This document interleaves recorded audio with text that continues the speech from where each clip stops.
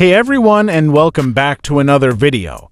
Today, we're going to be diving into a really cool mod that allows you to install the MyOS camera and gallery apps on any Android phone, even if it's not rooted.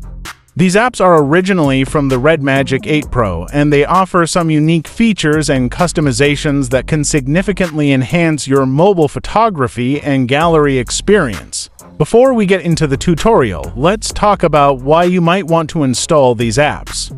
The MyOS Camera app comes with a variety of shooting modes, manual controls, and AI-powered features that can help you capture stunning photos and videos.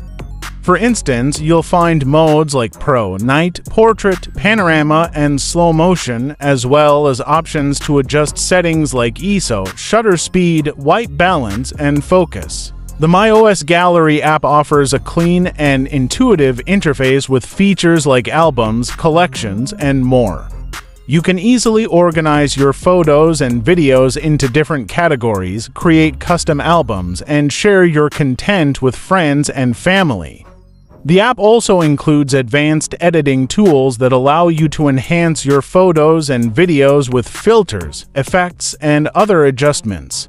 I've personally tested these apps on my OnePlus 6T and Pixel 6, and while the Gallery app works flawlessly on both devices, the Camera app unfortunately doesn't function correctly.